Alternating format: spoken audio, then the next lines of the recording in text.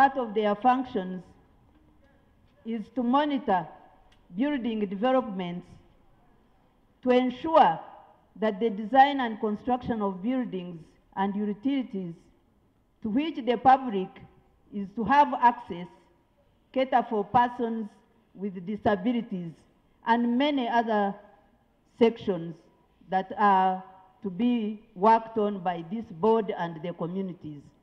But because of this lockdown, nobody is able to move, and criminals are now putting up buildings quickly. Because we are not sure when this COVID is going away, it might take a year, and so it means with her statement that they are waiting until after COVID, that means we are in trouble. Her submission in front of the Prime Minister of the Republic of Uganda demonstrates some capacity and level of ministers we have in this country.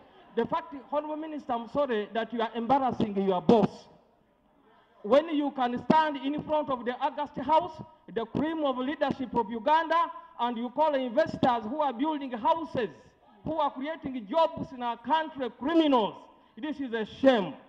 The minister mentioning the word criminal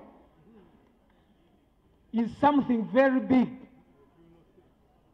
I'm imagining how a government, our government, in power, with police, with LODUs, can see criminals committing offenses and they sit down to wait for COVID to go away.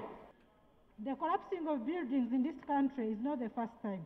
So for the Honorable Minister to come here and tell us after the lockdown we are going to find solutions, we have all these regulations in place.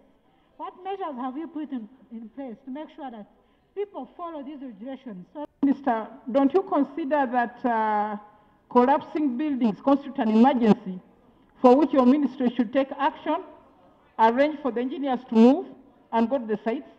Is it not an emergency?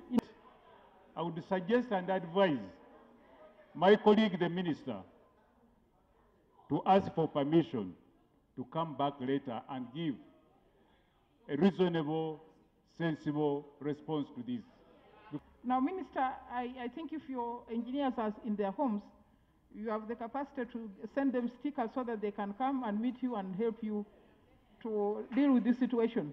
So please do that and come back next week.